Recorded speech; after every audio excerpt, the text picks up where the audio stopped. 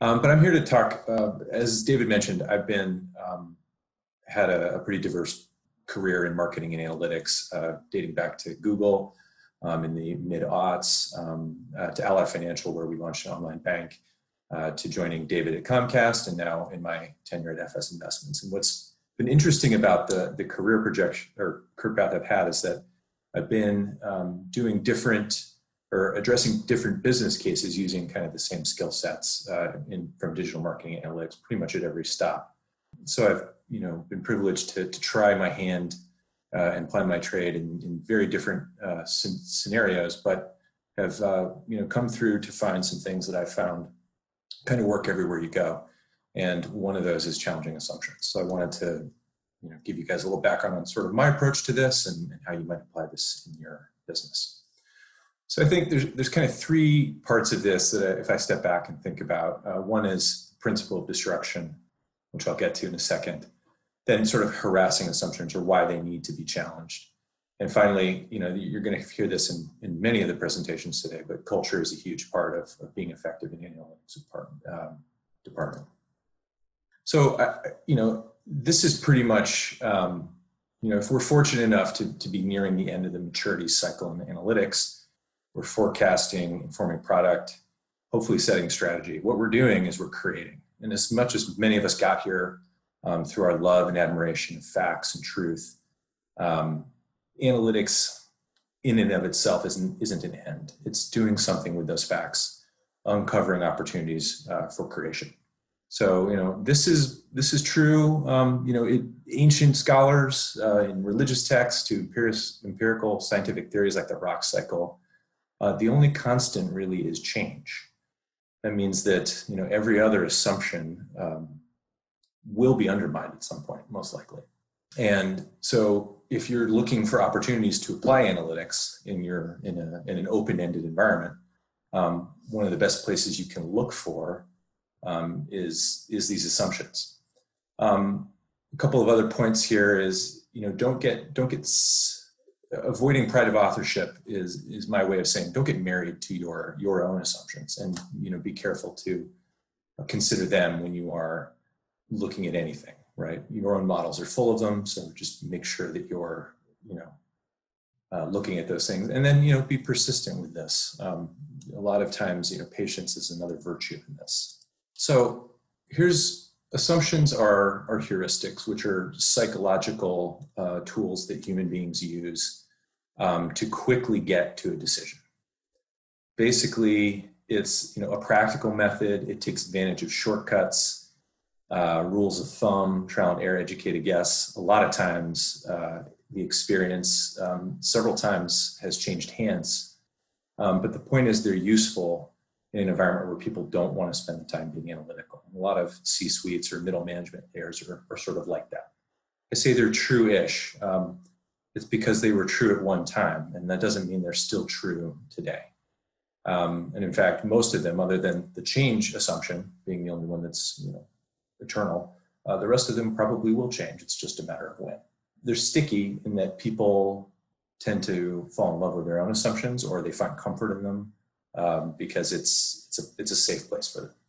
Assumptions are also vulnerable, as I've just said. Again, I think all of them decay over time. You should be paying attention to things where you hear thin justifications or something that suggests there really isn't a business case because, or I don't know why we do it that way, or foregone conclusions like, I'm not giving you any justification, I'm just saying this is something we need. And then a lot of cases, particularly earlier in my career, I was finding myself having to justify decisions after the fact. Well, I don't know why we did, or can you find some numbers that make this look good? So those are all places where you have the opportunity to dig a little deeper. You could probably expose an assumption that will prove to be a fruitful place for you to make some positive change. The best way to challenge assumptions is to ask good, naive questions. So, children, first-timers, or new hires at an organization oftentimes are very effective at this because they don't have the baggage of the culture or they haven't sort of internalized some of the assumptions that they didn't even think to question, or you may not question several years in. But when I worked at Google under Sheryl Sandberg's organization, she was big on mentoring people and gave this advice about asking why, or being prepared to answer that question or presenting some information. But people should ask why 3 times until they can either understand why something makes sense or understand that they can't understand. And if you get to that end of asking the 3 times, you probably have found an assumption that doesn't make a ton of sense, and you can, feel free to start to poke and understand, what it is you might be able to help change in the situation. I want to provide a couple of case studies here too, along with some, and these are from my career. This is during my time at Comcast. There was a show called Scandal, which debuted in April of 2012. And it finished its first season with middling ratings. So this is 8.2 million average viewers per episode for an overall rank of the 62nd most popular show on TV. By the fall of that year, so most people don't realize, but a TV season on cable has 2 seasons, really. Or a year has 2 seasons, spring and fall. Season 2, it was doing even worse. And this was puzzling some of the ABC executives who we were working with at Comcast. They had thought that this was a good show, and they had a compelling star in Kerry Washington. And by the end of this time, season 2, the show was on the brink of cancellation. So at Comcast at the time, we were really focused on video on demand, or VOD, and noticing, obviously, with Netflix ramping up at the time to become, the juggernaut that it is today, that people were very interested in on-demand consumption, watching when it was convenient to them. And we suggested to ABC that they make the entire back catalog of Scandal available on demand. And they almost laughed us out of the room, but their assumption was that, VOD, this will kill linear ratings. And everything at the time then was about saving linear ratings for advertising revenue for ABC. And, they just didn't think, they thought that, putting it on VOD would just enable people to watch it whenever they wanted to, and it would kill linear ratings. But we prevailed on them with some conditions to make it palatable as a test. Comcast at the time was something like 20% market share for all TV viewing in the United States. And with some things like embedding advertising in the VOD assets and making sure that fast forward wouldn't work in those scenarios, we were able to let ABC give us the entire back catalog of Scandal after these 2 seasons. And we put those up on VOD, and then we're able to demonstrate to them through our own analytics that there was this accretive audience where the audience built basically in the run-up to the live showing of the next show on ABC in real time. And in fact, the VOD audience built up to such a point and so quickly that they then started watching the show in linear on live TV. And the ratings of Scandal started to improve dramatically when it came back on the air in the spring of season 2. So then seasons 3 and 4 went on to achieve pretty spectacular ratings of 12 and 12.7 million viewers respectively, which was enough to rank this show in the top 20 on TV in 2013, 2014, and 2015. So again, here's a situation where we suggested against conventional wisdom to try something a little bit different, a little bit scary, but we're able to achieve a pretty remarkable result by doing that. Now I work at FS Investments. We have a very different business model. We are a B2B sales, first of all, we're a fund manager and a distribution network. And we work through financial advisors in the United States to distribute our funds to their investors. And we're using methods like, not unlike B2B sales methods, but drip marketing campaigns, a lot of CRM-driven sales activity, marketing activity, all recorded there. And then we are working on these people over long sales cycles, which obviously span multiple products in many years. So it's a different not very immediately measurable situation. I've been working in my role where I kind of get to unify data and marketing in the support of this distribution organization to sort of digitize this analog or multi-channel sales cycle, which happens with a lot of relationships, a lot of in-person meetings, but also increasingly through digital touchpoints. And we've tried to, through Salesforce and our marketing automation stack, create as much of a track of measurement for all of those relationships. Entering into this environment in 2013, I came into an organization that was green in its digital marketing, but had good leadership who was very data-driven in their way of organizing the firm. That said, they had hired a sales arm, and this was probably almost inevitable if you're looking for experienced salespeople in finance who were, bringing relationships to the table. And early on, that makes a lot of sense because that's what you can measure or lever. To create sales traction right away. But a lot of these folks have an old school mentality, not unlike Alec Baldwin here from Glengarry Glen Ross. But they're looking at sales as a relationship-driven business. Incidentally, they're not wrong. It's a significant part of what we see. We've measured these sales journeys from beginning to end. But it's not the only thing that matters, and we can obviously help them shorten their sales cycles, which is probably the most important thing we can do through the introduction of digital marketing and measuring that and optimizing it with analytics. So I wanted to just describe a case study where we were proposing to use data. We set up a machine learning algorithm. We used a GBM model to prioritize prospecting and sales outreach efforts. And our proposal was to replace sales intuition-led prospecting alone.